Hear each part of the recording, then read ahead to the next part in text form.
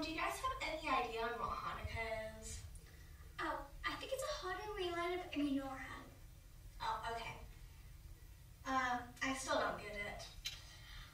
What I'm trying to say is different holidays may be one way for you, but people from other countries may celebrate it differently.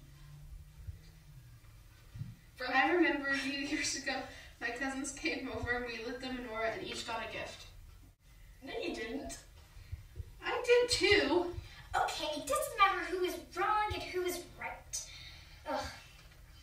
What does matter is about learning different traditions is important. Traditions are an important part of life for many families. Traditions can be handed down from generation to generation. Things can be slightly changed. What is important is preserving the actual meaning and purpose.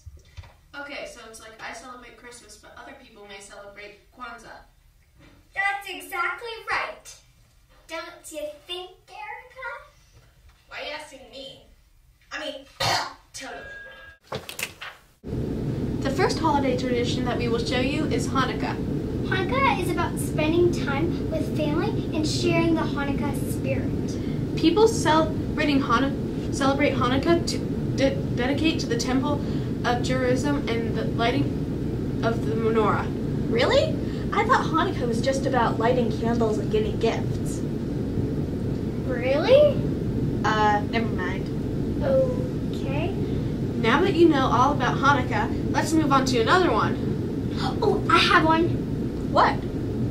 Kwanzaa. What's that? Oh, I heard about this holiday. Really? Yeah. Okay then. Kwanzaa is a 7-day festival that celebrates African and American culture and history. Kwanzaa also takes place from the 26th of December to the 1st of January. Wow.